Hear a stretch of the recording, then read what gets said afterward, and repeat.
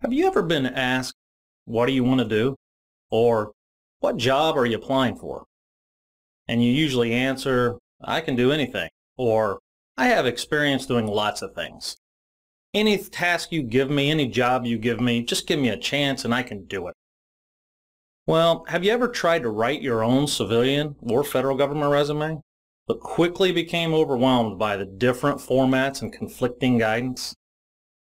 Are you confused as to how you should translate your military titles and experience into a civilian resume, yet maintain your integrity and honesty about what you actually did? Are you also confused as to how you describe your classified or sensitive work history within an unclassified civilian resume? Have you been asked if you want a job or if you want a career, but don't quite understand the difference or what your answer will imply? Have recruiters asked for your resume numerous times, but never call you back for an interview? That can be very frustrating. Do all of these confuse you?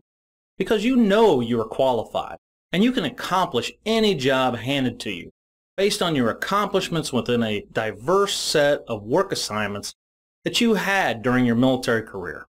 Do you wonder if you will ever get the opportunity to get a job? This resume writing course will help you through the complex world of tailored and targeted resume writing. This course will walk you through a step-by-step process to build a targeted resume so that you can target and tailor your efforts and get the job you deserve.